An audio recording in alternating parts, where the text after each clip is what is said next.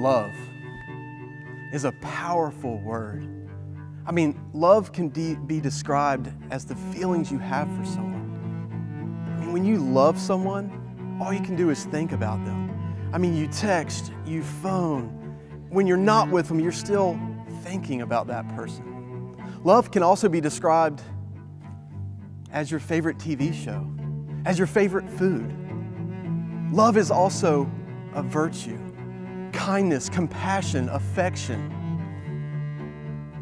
Love, as you can see, is described in many ways through feelings, different states, all underneath the word love. But the greatest of these is sacrifice. And through that sacrifice, God gave His one and only Son to die on the cross for our sins, to redeem humanity.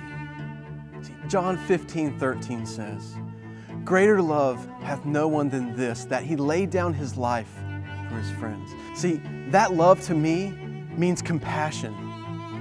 It means unconditional, without limits. It means redemption. See, one word in life that frees us from any pain that comes our way, from any trials, that one word is love.